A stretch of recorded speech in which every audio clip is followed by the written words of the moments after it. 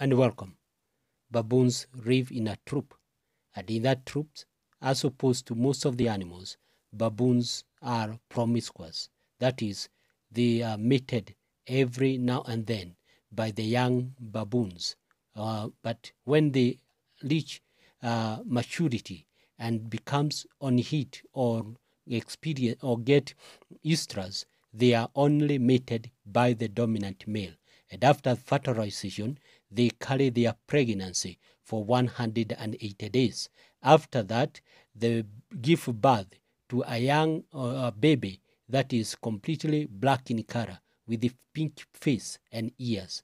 And that baby remains that way, being carried under the belly of the mother and start acquiring the mature baboon's color when he turns from the age of 2 weeks and above.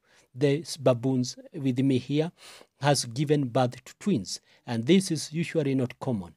But baboons, even when they give birth to twins, they raise their baby cooperatively, and that is why this mother is doing this work of lactating her babies and raising them up at ease. This is because occasionally she is helped by the others. Even in times of danger, when danger appear, they defend and protect themselves cooperatively, and the babies are assisted and helped by everybody in that particular troop. That is why this case of baboons giving twins and raising them cooperatively is very easy.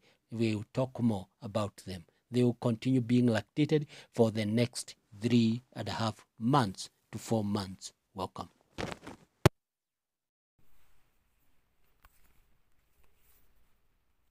And welcome. Baboons live in a troop, and in that troop, as opposed to most of the animals, baboons are promiscuous. That is, they are mated every now and then by the young baboons. But when they reach maturity and becomes on heat or experience or get estrus, they are only mated by the dominant male.